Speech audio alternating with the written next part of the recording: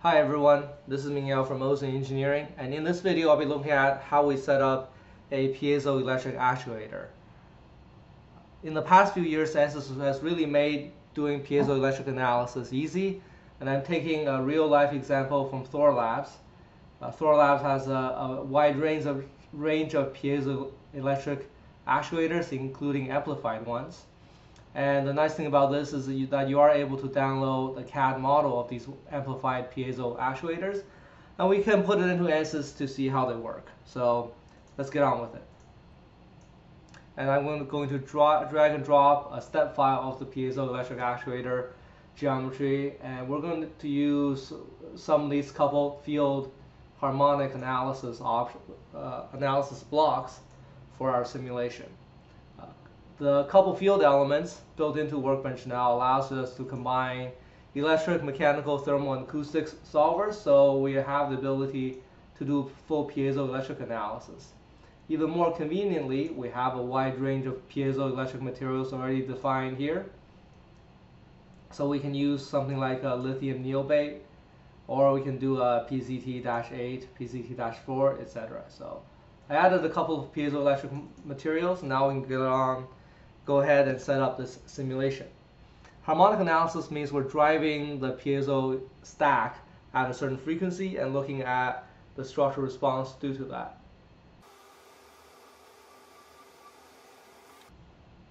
Okay, here's the system. We have a casing here, which we don't need. I'm going to suppress this.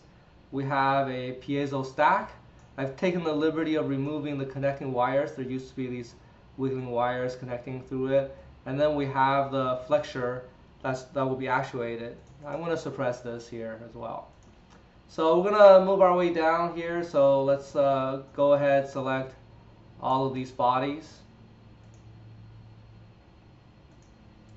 And I'm going to make these pieces PZT-8. I'm going to hide it. And everything else right now is structural steel. And maybe I'll just leave it that way. We can always go to a particular part. Maybe we'll go to one of these parts.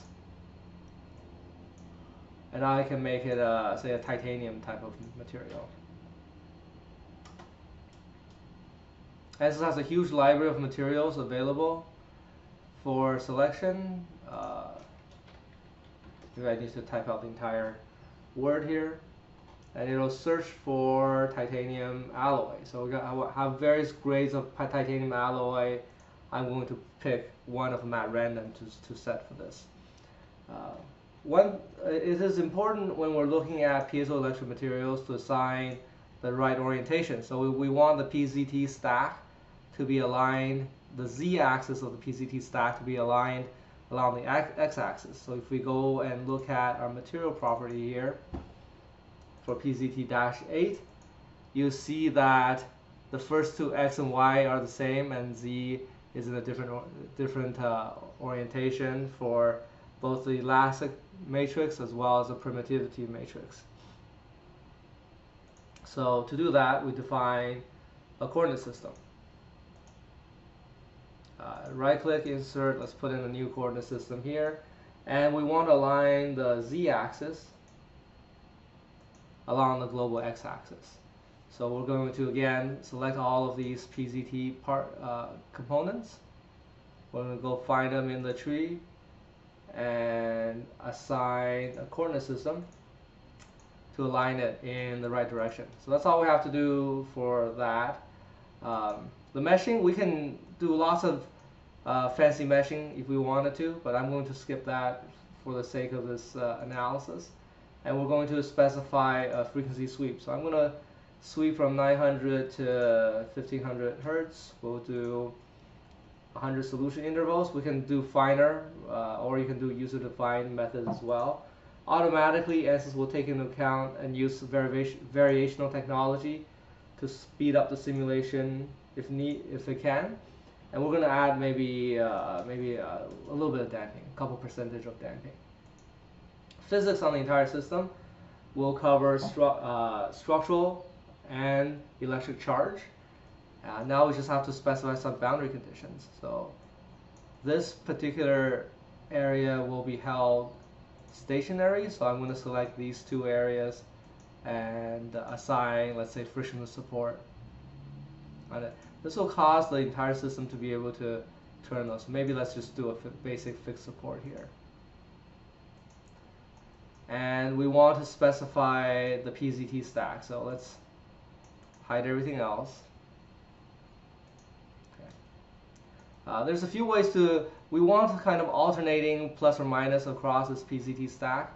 If I click on a surface here, I have to pick surface.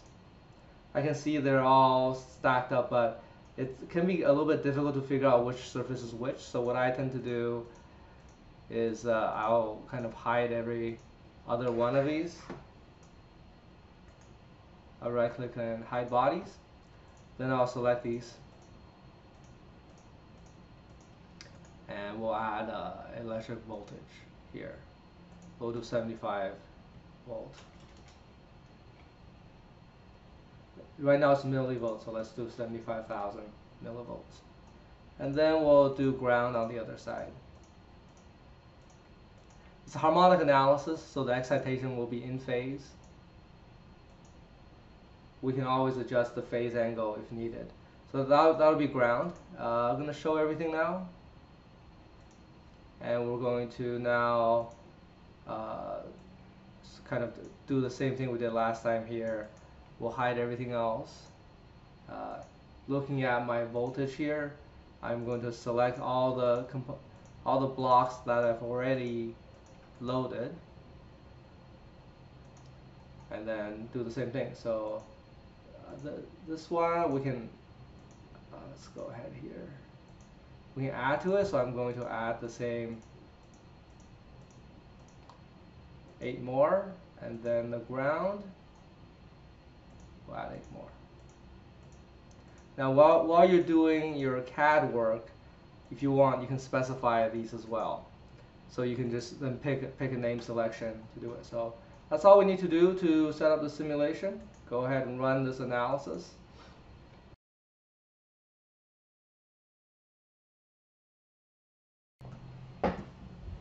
Okay, the simulation has completed. Let's take a look at a frequency response. This is a actuator, so we want to see, let's say this surface. We go for the maximum deformation in the global z-axis. Okay, so we have excitation here at 1368 Hertz. We can take a look at the deformation at 1368.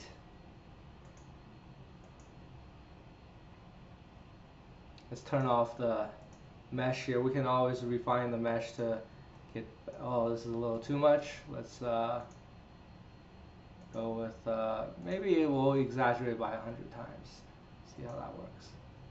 Okay, so that's the actuator moving. We can see all of the springs working properly to excite the actuator. And when we run this, you can see there's a maximum deflection of about 100 microns, 0.1 millimeter, based on this current design here. We can also look at our electric voltage potential, and this will show you the oscillation. Let's change this to 1368. Okay. Show the 75 volt deformation, and we can plot a variety of other results as needed. Stress can be very important, so we also want the stress at 1368. And we can look at the maximum stress at 0 phase, or we can say at this particular frequency, but maximum over the phase. So now here we can see where the maximum stress is going to occur, right in that location. Depending on, you can see there's a fillet here to try to relieve the stress, and having a maximum stress right there is probably a refined mesh will help us understand the actual maximum stress better. So that's a really quick example of how we set this up. You can take this a lot further. In Ansys, almost every value you can see, for example, my driving voltage, my results, frequency, and maximum amplitude can all be parameterized whenever I see an empty box here. In addition, the material property and the geometry can be parametric. So here I can set up a modal and a couple here field harmonic analysis with a wide range of input parameters and output parameters.